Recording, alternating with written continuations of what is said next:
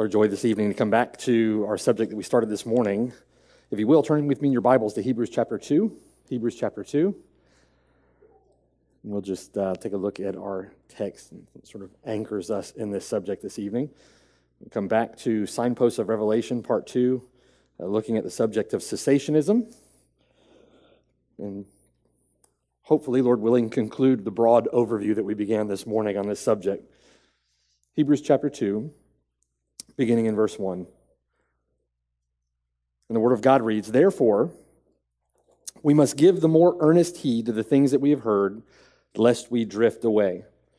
For if the word spoken through angels proved steadfast, and every transgression and disobedience received a just reward, how shall we escape if we neglect so great a salvation, which at the first began to be spoken by the Lord and was confirmed to us by those who heard him, God also bearing witness both with signs and wonders, with various miracles and gifts of the Holy Spirit according to his own will." Let's pray together. Father in heaven, we thank you, Lord, for the blessing of having an evening service. Thank you, Lord, for the blessing of coming back together again, Lord, and considering your word. And Lord, for the blessed opportunity to consider this subject. It's very important for us to understand. Lord, help us to understand it. Very important, Lord, that we acknowledge and submit ourselves to the testimony of your word on this subject. And so help us to understand these things and to commit them to our hearts and our minds so that we can understand them clearly and we can help those who are caught in this deception and to keep ourselves clear of error. We thank you for this time, Lord. Thank you for our subject. Thank you for your word. And thank you for Jesus Christ. It's in his name that we pray. Amen. Our sermon title tonight is Signposts of Revelation. This is part 2.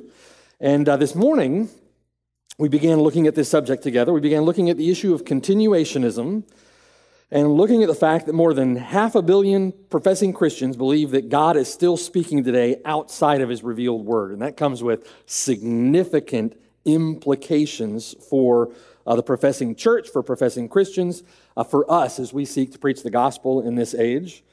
They believe that God is giving new special revelation through his Spirit to his church, and that the Spirit of God is still operative today and giving the same supernatural spiritual gifts to believers today that he gave to certain believers in the first century New Testament church.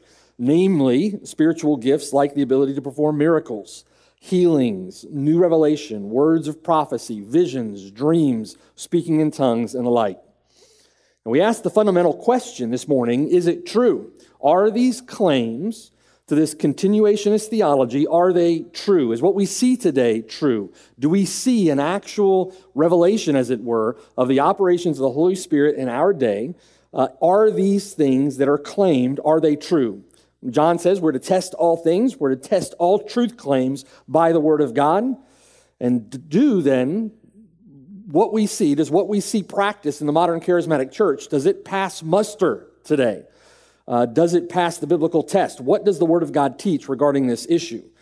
And so we began our case for cessationism this morning by presenting the first of 2 points.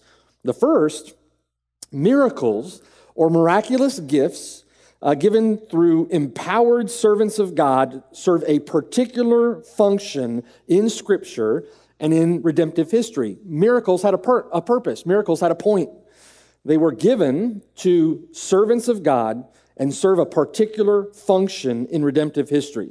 In thousands of years of redemptive history, there are only 3 basic periods in which God has empowered his people to perform miracles. And we looked at those 3 periods this morning. That period that extended from Moses to Joshua, or the Exodus to the Promised Land, about 70 years. The period from Elijah to Elisha, another period of about 70 years. And then from Jesus Christ to his apostles, another lifetime or another period of about 70 years until the death of John. Now, we looked at examples from each of those periods and came to an overwhelmingly clear conclusion from the Word of God that the power to perform miracles has only been given to God's spokesman. That power, that blessing has only been given to those who were appointed by God to speak for God. And given then in order to authenticate or validate the credentials of the one who spoke for God. They were God's way of validating or authenticating the one who spoke for him. These miraculous charismata or miraculous gifts are given by God and only given by God in order to affirm the veracity and authority of the message being preached through his human instrument. They serve to authenticate God's messenger. So one, miracles are only given to authenticate God's messenger of new revelation. Two, there is no new revelation being given. There is no new revelation being given. And therefore, the spiritual gifts that God has appointed to validate his messenger, those spiritual gifts that accompany new revelation are no longer being given because there is no longer new revelation. The spiritual gifts that accompany new revelation in order to authenticate God's messenger are no longer being given. The Word of God is sufficient and the Word of God is complete. Hebrews chapter 1, again, verse 1.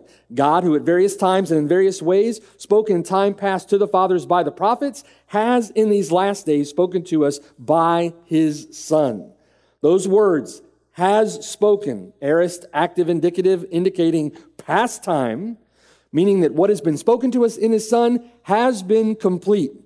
It is sufficient, and until the Lord returns in glory, that revelation is concluded. The revelation that God has intended to provide us in his Son has been provided. The whole story has been told. And we see that alluded to as well in Hebrews chapter 2, where that salvation, which at the first began to be spoken by the Lord, was confirmed to us by those who heard him, God also bearing witness both with signs and wonders, with various miracles and gifts of the Spirit according to his own will. If you take a look at Hebrews chapters 2, beginning in verse 3, there's alluded there in Hebrews chapter 2, three groups, if you notice in verse 3. That which at the first began to be spoken by the Lord. In other words, the revelation that God had given to men through the revelation of the Lord Jesus Christ was confirmed then to us, that's another group, by those who heard him. There were those who were alive at the time during the life and ministry of the Lord Jesus Christ, who were witnesses to his resurrection, who met the qualification as New Testament apostles. And so if you think about verse 3 with me, there was that revelation which was spoken by the Lord. That revelation was then confirmed by those who heard it, namely the New Testament disciples, the New Testament apostles, and that was confirmed to us now who hear them. Do you see that in verse 3? Now God bore witness to that testimony, verse 4. God also bearing witness both with signs and wonders, with various miracles and gifts of the Holy Spirit according to his own will. Well, what did God bear witness to? He bore witness to that revelation spoken by the Lord and by those who heard him. You see? God also then bearing witness with the signs, with the miracles. In other words, the Bible has been written. The complete and sufficient Word of God has been completed. And with the epistles of the apostles, the canon is now closed. God having attested to its veracity, God having affirmed its authority by authenticating his human messengers with signs and wonders, with various miracles and gifts of the Holy Spirit, according to the will of God. No new revelation then is being given. And we can understand that. For 2,000 years since the early church, there's been nothing added to our Bible, right? 66 books of the canon. No new manifestations then of the miraculous gifts. Remember from point 1 this morning that we looked at, revelatory gifts were given to authenticate God's messenger as speaking God's revelation. We have periods of redemptive revelation that are being given, and so gifts accompany that revelatory period. Once the period comes to a close, revelation, those miraculous gifts, revelatory gifts cease. We have, as Peter said, the prophetic word confirmed. There is no new revelation being given. One indication that revelation is complete and has come to an end is the end of the biblical gift of apostleship. One indication that revelation is complete and that revelation has come to an end is the end of that apostolic office. With the end of revelation comes the end of revelatory sign gifts. With the end of revelation, the end of those revelatory sign gifts, comes the end of the apostolic office. Now, Paul references this gift along with the revelatory sign gifts in 1 Corinthians chapter 12, verse 27 and 28. Listen. Paul says, "Now you are the body of Christ and members individually. And God has appointed these in the church. First, apostles. Second, prophets. Third, teachers. And after that, miracles, and then gifts of healings, helps, administrations, and varieties of tongues." Now, Paul also references this very same apostolic gift in Ephesians chapter 4. Beginning in verse 11, Paul says, "And he himself gave some to be apostles, some prophets, some evangelists, and some pastors and teachers, for the equipping of the saints, for the work of ministry, for the edifying of the body of Christ, till we all come to the unity of the faith and of the knowledge of the Son of God, to a perfect man, to the measure of the stature of the fullness of Christ." So Paul speaks of the apostolic office as a gift of God to the church. And we know from Scripture that is a temporary gift. The gift of apostleship, or the apostolic office, was a temporary gift to the church. That office has gone away. Most would agree today, including many in charismatic circles, would agree that there are no new apostles. There are no new apostles, and that primarily is because no new apostles meet the biblical qualifications for that office. The office has passed away, and now with the passing of the revelatory office comes the passing of revelation and the passing of the revelatory gifts. Look with me at Acts chapter 1. Turn there with me. Acts chapter 1. And again, looking specifically at the office of the apostle, and that office having passed. In Acts chapter 1, the disciples get together and they consider replacing Judas. In Acts chapter 1, beginning in verse 15, they consider these matters. And it says in verse 15, "In those days, then Peter stood up in the midst of the disciples. Altogether, the number of names was about 120. And he said, 'Men and brethren, the scripture had to be fulfilled, which the Holy Spirit spoke by the mouth of David concerning Judas, who became a guide to those who arrested Jesus. For he was numbered with us and obtained a part in this ministry. Now this man purchased a field with the wages of iniquity. Falling headlong, he burst open in the middle, and all his entrails gushed out. And it became known to all those dwelling in Jerusalem, so that the field is called in their own language, Akeldama, that is, field of blood. For it is written in the book of the Psalms, let his dwelling place be desolate, let no one live in it, and let another take his office. Let another take his office, you see? Verse 21.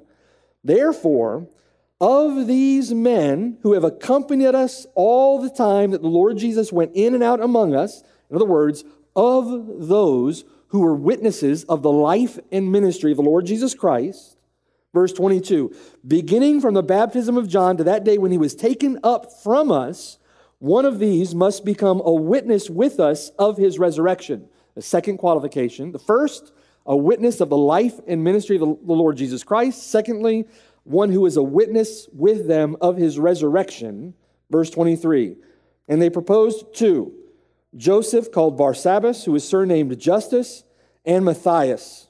And they prayed and said, You, O Lord, who know the hearts of all, show which of these two you have chosen to take part in this ministry and apostleship, from which Judas by transgression fell, that he might go to his own place. And they cast their lots, and the lot fell on Matthias, and he was numbered with the 11 apostles.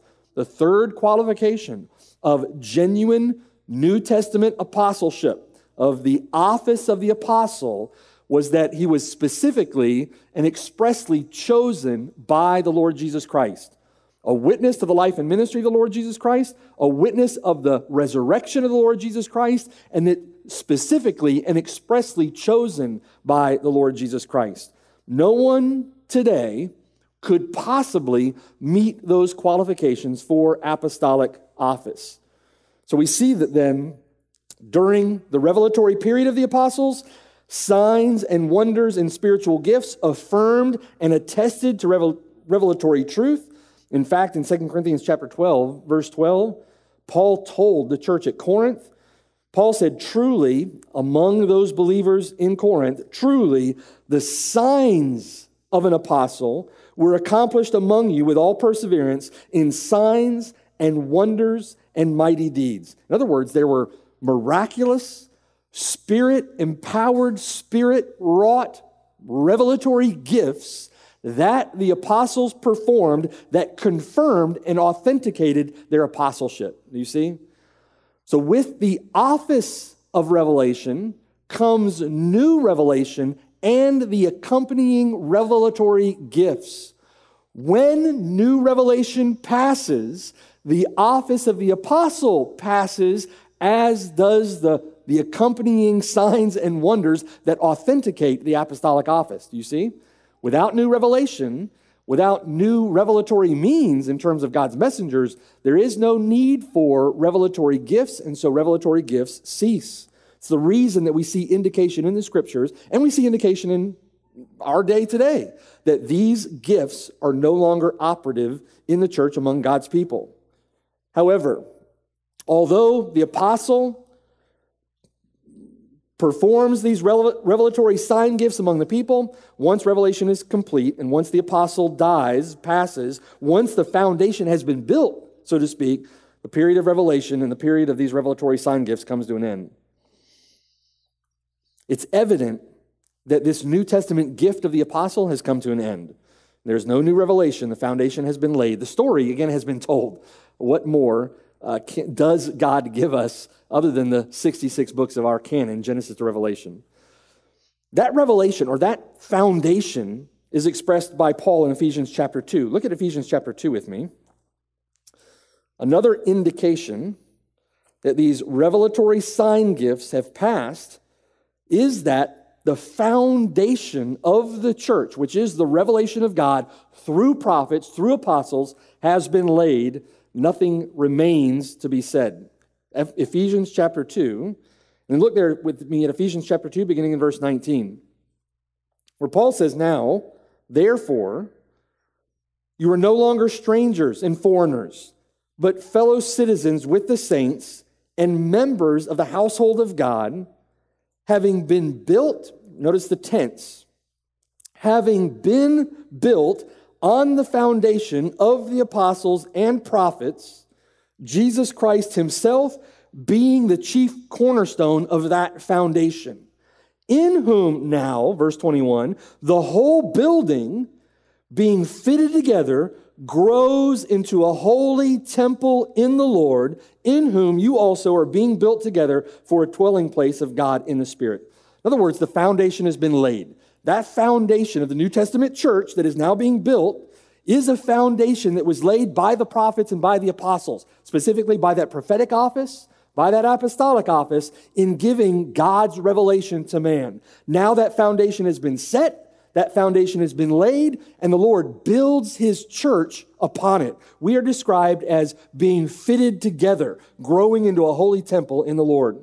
Now keep going with me and look at Ephesians chapter 3, verse 1. For this reason, I, Paul, the prisoner of Christ Jesus for you Gentiles, if indeed you have heard of the dispensation of the grace of God which was given to me for you, how that by revelation he made known to me the mystery, as I have briefly written already, by which when you read you may understand my knowledge in the mystery of Christ. In other words, that mystery that was shadowy in ages past, now made clear in the ministry of Paul, the mystery of the gospel.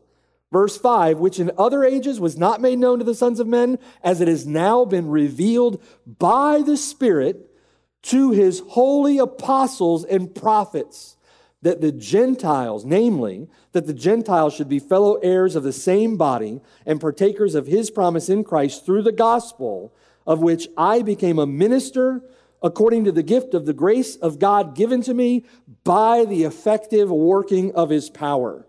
In other words, that foundation now has been laid. That gospel has been preached. We have that inscripturated on the pages of our Bible. Okay? So the role of the prophet here, according to Paul in Ephesians 2, the role of the prophet, the role of the apostle was foundational. It was foundational to the church. That foundation now has been laid. It is complete. Therefore, we should not expect any more prophets, We should not expect any more apostles. Therefore, we should not expect any more revelation. Therefore, we should not expect any of the revelatory sign gifts from the Spirit of God that accompany revelation. Do you see? That change obviously took place. The office of the apostle has gone away. It's passed into history. The apostolic office came to an end. It's interesting to think about that. The fact that the apostolic office came to an end and we didn't get any explicit texts in the Bible that told us that was going to take place or that it has taken place. The office of the apostle merely came to an end. And we can see that clearly from studying the Bible, right? We didn't need explicit text to tell us that. It is clear and apparent from the study of the Word of God. There was a significant change in the operations of the Spirit of God as it respected the office of the apostle. That office now going away. It should be just as clear, just as apparent from the study of Scripture, that with the close of Revelation then comes the end of revelatory sign gifts. Those gifts are no longer necessary. So now, if we review the case, remember we talked about explanation, indications, and implications, right? So we looked at an explanation of the case essentially for cessationism. One, the miraculous sign gifts are given to affirm God's messengers of new revelation. Secondly, there is no new revelation being given. The apostolic office is passed. The foundation has been laid. Scripture is complete and sufficient. Third, therefore, the miraculous sign gifts that have fulfilled their purpose are no longer necessary. You see, no longer needed. The miraculous signs and gifts attest to or affirm God's messengers of new revelation. There is no new revelation being given, and therefore the miraculous sign gifts have fulfilled their purpose and are no longer needed. These gifts have passed with the close of Revelation. These gifts have passed with the end of the apostolic office. Now, we see important indications of this in Scripture. Again, this is like we talked about this morning. This case, or this argument, is something you can point to a single verse and arrive at. It requires a study of biblical theology on the purpose and nature of miracles, on the purpose and nature of God's work in Revelation. And we see then, in support of that case, in support of the argument for cessationism, we see very important indications and supports of that truth in the Bible. And let me give you just an overview of these. Time is short, and I want to give you an overview of these things, and it would serve you well to take some time and look into these for yourselves, okay? Let me give you an overview. First is the office or the role of the Holy Spirit. There are indications given to us in Scripture that support the case that these revelatory sign gifts have come to an end. First is namely the office or the role, the function, the work of the Holy Spirit. Turn with me to John chapter 16, and let's look at that briefly. John chapter 16, the office of the Spirit. In John chapter 16, beginning in verse 12, the role of the Spirit is to give revelation or to declare the truth of God to the disciples, to the apostles. Look in verse 12. The Lord says, I still have many things to say to you, but you cannot bear them now. However, when He, the Spirit of truth, has come, He will guide you into all truth, for He will not speak on His own authority, but whatever He hears, He will speak, and He will tell you things to come. In other words, the Spirit of God testifies to Christ. The Spirit of God testifies to that word which has already been given Him to speak, right? He doesn't speak on His own authority. He's going to testify or speak those words which have been given Him to speak. Verse 14, He will glorify me, for He will take of what is mine and declare it to you. All things that the Father has are mine. Therefore I said, He will take of mine and declare it to you.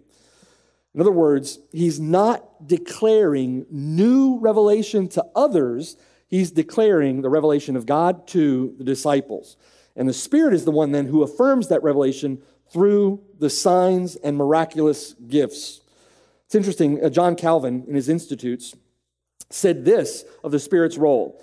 He says, what kind of Spirit did our Savior promise to send? One who should not speak of himself, but suggest and instill the truths which he himself had delivered through the Word. Let's hear that again. What kind of Spirit did our Savior promise to send? One who would not speak of himself, but suggest and instill the truths which he himself had delivered through the Word. Hence, the office of the Spirit promised to us is not to form new and unheard of revelations, or to coin a new form of doctrine by which we may be led away from the received doctrine of the gospel, but rather to seal on our minds the very doctrine which the gospel commends. In other words, the Spirit today is not giving new revelation. It's not the function or the role, the revelatory role of the Spirit. The Spirit is going to testify of Christ, specifically in John 16, testify of Christ to the disciples who would write by inspiration the Scripture that we have in our hands. So one, the office or role of the Spirit is an indication that those revelatory gifts are no longer necessary with the close of Revelation. 2, revelatory gifts were given by the Spirit to manifest the unity of the early church. And that unity has been well established, is no longer necessary. If you think with me, the Spirit of God comes upon Jewish believers at Pentecost in Acts chapter 2. And among other gifts, we see the Jewish believers at Pentecost in Acts chapter 2 speaking in tongues. We also see tongues of fire above their heads, don't we? But it's a wonder to me that that gift isn't given with the tongues today. The Spirit of God comes upon Jewish believers at Pentecost in that way in Acts chapter 2. The Spirit of God comes upon Samaritan believers then in Acts chapter 8 in the same way that the Spirit of God came upon those Jewish believers at Pentecost. The Spirit of God then comes upon Gentile believers in Judea. We see that with Cornelius in Acts chapter 10. And then Gentile believers, the Spirit of God comes upon Gentile believers outside of Judea in Ephesus in Acts chapter 19. Now that demonstrates the purpose of the Spirit of God giving those revelatory gifts at the preaching of the apostolic word, the preaching of the gospel, is to unite or to unify all of these various parts of the New Testament church. It's demonstrating, right, the work of the Spirit, demonstrating that the gospel is being preached in Jerusalem, Judea, Samaria, and the uttermost ends of the earth, and how Gentiles now are all flooding into the New Testament church by the preaching of the gospel, by faith in Christ. And the Spirit of God manifests those gifts in order to unify the New Testament church. That unification has been demonstrated, manifested. That foundation has been laid. The revelatory gift is no longer necessary. Third, the nature of the gifts that we see today are not those described in Scripture. The nature of the gifts that we see is not the same nature of the gifts that we see given to the New Testament church. If we were actually seeing actual gifts of the Spirit being poured out actually today, then we would expect to see the exact same gifts that we find on the pages of the New Testament. However, the so-called gifts that we see today look nothing like their supposed New Testament counterparts. One example of this is in Acts chapter 2. Turn there with me. Acts chapter 2. And beginning in verse 1, with respect to tongues. The so-called gifts that are being propagated today look nothing like the gifts that we see in Scripture. Acts chapter 2, look at verse 1. When the day of Pentecost had fully come, they were all with one accord in one place, and suddenly there came a sound from heaven as of a rushing mighty wind, and it filled the whole house where they were sitting. We don't hear that today. Then there appeared to them divided tongues as of fire, and one sat upon each of them. We don't see that today. And they were all filled with the Holy Spirit and began to speak with other tongues as the Spirit gave them utterance. We don't see that today. Why is it that we don't see that today? Well, we get an explanation beginning in verse 5. There were dwelling in Jerusalem Jews, devout men from every nation under heaven. And when this sound occurred, the multitude came together and were confused because everyone heard them speak in his own language. These are actual languages. Then they were all amazed and marveled, saying to one another, "Look, are not all these who speak Galileans? How is it that we hear each in our own language in which we were born?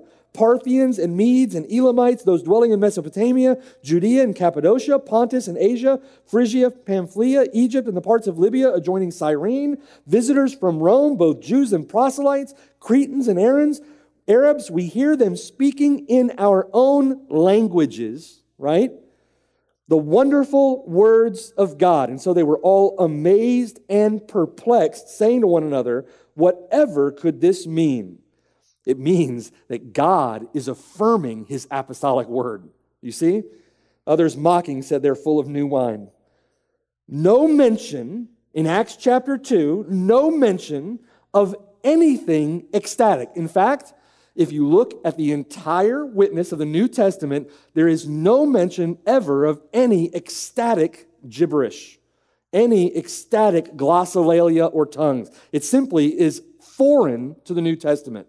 It's entirely new. Incidentally, this same gift of tongues falls upon the Samaritans. The same gift of tongues falls upon Cornelius in Acts chapter 10. The same gift of tongues falls on those in Ephesus in Acts 19. Why would that be? Why would that be? Well, Peter would say to the Jews in Jerusalem that the Spirit fell on them in the very same way that it fell upon the Jews in Jerusalem. Peter would say that to the Jerusalem council, and they would then turn and rejoice and give thanks to God because he has granted the Gentiles repentance unto life. Do you see? It's an affirmation of the work and ministry of God through the gospel of Jesus Christ. But also, in addition to tongues or professed so-called tongues today have absolutely no relation to their supposed biblical counterpart, but also healing. Healings today have virtually no connection to the actual healing that we see on the pages of the New Testament. The actual gift of healing given by the Spirit of God. In other words, healing on the pages of the New Testament is complete, it is immediate, it is undeniable, inarguable, it is permanent, and it is healing of every kind, not just your hidden bursitis. Right? Prophecy, gift of prophecy today has no connection to its New Testament counterpart. The prevalence of error destroys that. Even charismatics will say today, and those who are what you might call open but cautious would say that current, modern day, new prophecy that we see within the charismatic movement is wrought with error. Far more error than truth. That would be a denial of the role of the prophet in Deuteronomy chapter 13, Deuteronomy chapter 18. According to Old Testament law, that false prophet would be dead. But because of the prevalence of error, modern day prophecy has no relation to its biblical counterpart. Healings, tongues, gifts of prophecy, they simply do not look like that which the Holy Spirit produces on the pages of the New Testament. First, the office of the Holy Spirit. Second, revelatory gifts given by the Spirit to manifest the unity of the early church. Third, the nature of those gifts are not what we see described in Scripture. Fourth, the rules then regarding the New Testament gifts. Paul gives rules with respect to the administration of these gifts, and we see those rules entirely disregarded inside charismatic continuationist circles today. Listen to 1 Corinthians chapter 14, beginning in verse 13. Paul says in verse 13, "Therefore, let him who speaks in a tongue pray that he may interpret. For if I pray in a tongue, my spirit prays, but my understanding is unfruitful. What is the conclusion then? I will pray with the Spirit. I will also pray with the understanding. I will sing with the Spirit. I will also sing with the understanding. Otherwise, if you bless with the Spirit, how will he who occupies the place of the uninformed say amen that you're giving it thanks, since he does not understand what you're saying? For you indeed give thanks well, but the other is not edified. I thank my God I speak with tongues more than you all, yet in the church I would rather speak 5 words with my understanding that I may teach others also than 10,000 words in a tongue. Rebuking the Corinthians for their overemphasis of tongues at the expense of forth-telling the very word of God. We see today that the practice of these so-called miraculous sign gifts in the church today, that practice is unhinged, unmoored from its biblical instruction, simply not connected. Fifth, we have the testimony of church history as an indication that this case for cessationism is supported by the Bible. The testimony of church history. If you look at the New Testament and you read through the New Testament, the practice of the miraculous gifts, the sign gifts, the revelatory gifts, that practice declines even on the pages of the Bible during the apostolic period. We see tongues being spoken of in the book of Acts. Lastly, with Paul's trip to Ephesus in Acts chapter 19, that would have been around AD 52. And then we see tongues being spoken of in Paul's first canonical letter to the church at Corinth in AD 55 or AD 56. Paul writes then 9 other letters to 6 other New Testament churches and never again mentions tongues. And it's interesting, especially in letters like those to Ephesus and Pastor Timothy, where Paul says in 1 Timothy that he writes these things so that they might know how they ought to conduct themselves in the household of God. There is no mention of revelatory gifts, no mention of the practice of these gifts, no mention of tongues whatsoever. In other words, even during the apostolic period, before the passing of Paul, we see that the sign gifts are passing away. The revelatory gifts are going away. There's nothing to monitor, nothing to govern their use in the early church past 1 Corinthians. And that's explained again by Hebrews chapter 2. How shall we escape, verse 3, if we neglect so great a salvation, which at the first began to be spoken by the Lord, then was confirmed by those apostles who heard him, and confirmed to those who heard them. God bearing witness to that, bearing witness to that revelatory gift, that revelation, both with signs and wonders, with various miracles, gifts of the Holy Spirit, according to his own will. Hebrews, incidentally, was written about AD 70. And this was something, in Hebrews chapter 2, something that the Lord and his apostles preached. Those sign gifts were given to validate or authenticate the Lord and his apostles. And then our author to the letter, this epistle to the Hebrews, says it was witnessed by us, right? Witnessed by us. We witness it on the pages of the New Testament. They would have witnessed those gifts on the part of the apostles. They themselves did not participate in them. Gifts had begun their decline even before the canon was complete. Lastly, when do we see miracles again? We talked about 3 periods of redemptive revelation this morning in which the sign gifts were given to authenticate God's messenger. 3 periods. That period that lasted from Moses to Joshua, the Exodus to the Promised Land. That period that involved Elijah and Elisha, the prophets of God. And that period that involved the Lord Jesus Christ and his apostles.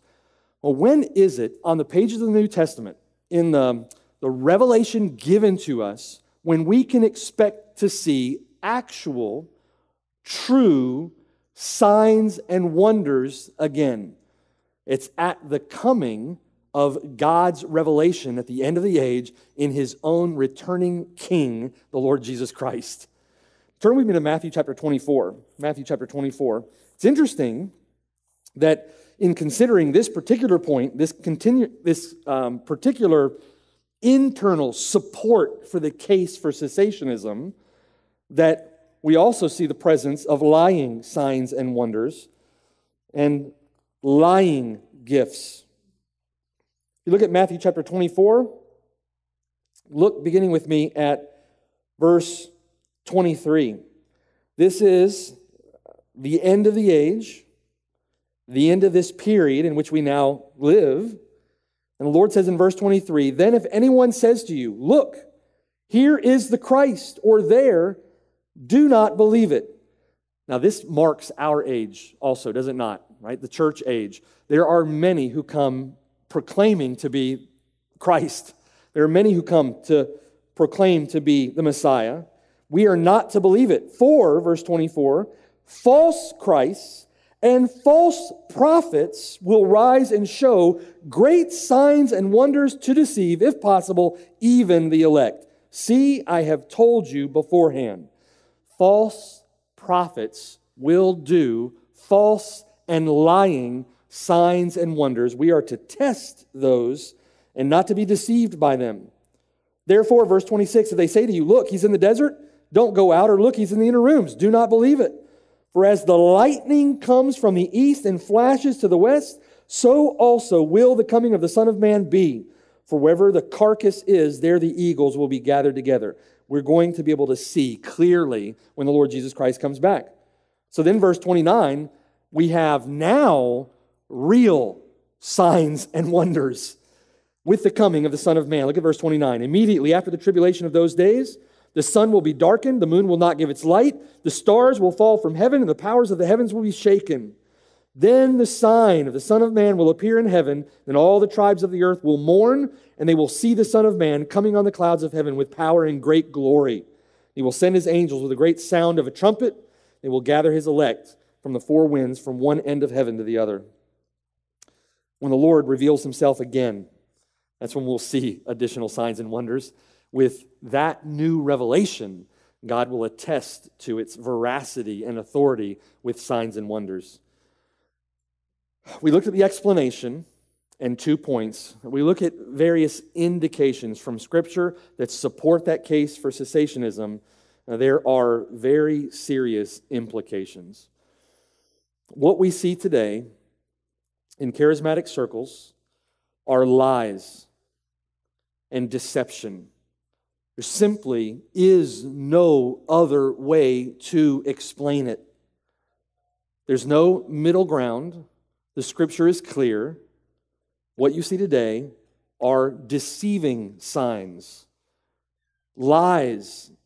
The Bible says that evil men and impostors will grow worse and worse. That is true in our day. And those evil men, those impostors, will seek to deceive the simple. So those evil men and impostors are liars, deceiving the simple, right? There are those who are deceived, and there are those who are deceiving. And the charismatic so-called gifts are examples of that deception. They are perpetrated by liars. These are not Christians that perpetrate or propagate that kind of error. They are produced to deceive the simple. These are evil men and impostors who lead millions astray. They are false teachers, those described by Peter, those described by Jude, twice pulled up by the roots, right? What we see today are lies and deception. Secondly, this is an ongoing effort of the enemy, an ongoing assault on both the infallibility, the inerrancy, the necessity, the clarity, the authority, and the sufficiency of God's revealed word. This is an assault of the enemy. And brothers and sisters, as we seek to serve the Lord Jesus Christ in our day, we must fight error where it raises its ugly head and fight against the encroaching assaults of an enemy, of our enemy. And it's particularly that which undermines the veracity and authority of God's word. God's word is that which we need. God's special revelation is that which we need for sinners to be saved. And we need to fight this fight. Third, this assault, this effort today, what we see today, undermines the authoritative and clear and sufficient Word of God. Calvin, again, talks about our response to the Word of God, or how we are to understand this. Calvin says this: the Lord has so knit together the certainty of His Word and His Spirit that our minds are duly imbued with reverence for the Word when the Spirit shining upon it enables us there to behold the face of God. That's the importance of the Word of God to us as believers, right? Not in experience, not in charismatic signs or gifts, but in the Word of God. On the other hand, we embrace the Spirit with no danger of delusion when we recognize Him in His image, that is, in His Word. Paul says to the Thessalonians, "Quench not the Spirit." He does not carry them aloft to empty speculation apart from the Word. He immediately adds, "Despise not prophesying," or forth-telling the Word of God. In other words, if you want to quench not the Spirit, then you despise not His Word. Do you see? How is this answered by those swelling enthusiasts in whose idea the only true illumination consists in carelessly laying aside and bidding adieu to the Word of God, while with no less confidence than folly, they fasten upon any dreaming notion which may have casually sprung up in their minds. Surely, a very different sobriety becomes the children of God, as they feel that without the Spirit of God, they are utterly devoid of the light of truth, so they are not ignorant that the Word is the instrument by which the illumination of the Spirit is dispensed. They know of no other Spirit than the one who dwelled and spoke in the apostles, the Spirit by whose oracles they are daily invited to in the hearing of His Word. Brothers and sisters, we need to heed the words there of Calvin. More importantly, we need to heed the words of the living God on the pages of His Word, our Bibles, and not be taken away in the deceptions that pervade all around us. Let's maintain a confidence with this so that we can help those that are deceived in this error. Amen? Amen. Let's pray. Father in heaven, Lord, thank You for this time together. Thank You for an opportunity to consider these things. We feel, I do, Lord, very inadequately touching upon these things because there's so much involved in them, so many implications, so many things to say, so many things to talk about, so much to learn from Your Word that I feel we scarcely do it any justice in the short time that we have to discuss it. But Lord, I pray that You would impress these things upon our hearts and minds. Help us, Lord, to consider them. Help us to lay hold of them so that we might be more faithful preachers of the gospel, so that we might be more faithful in the Great Commission work of evangelism and discipleship, that we might be more faithful to You as we adhere to what You have said in Your revealed word, and that we could, Lord, glorify You in fervently living for You as we pursue our sanctification in the Christian life. And help us, Lord, now to understand. Guide us, Spirit of God. Do that work which You gloriously and graciously do to guide us into truth according to Your word. Help us to understand these things and bless them to our hearts. Lord, we love You. We thank You for Your word. Thank You, Lord, that it is sufficient and complete and authoritative and true. Thank You, Lord, for the Lord Jesus Christ and how He is displayed there for us and how we can come to know Him through Your word. And please bless it to us for Your glory. Lord, we pray these things in Christ's name. Amen.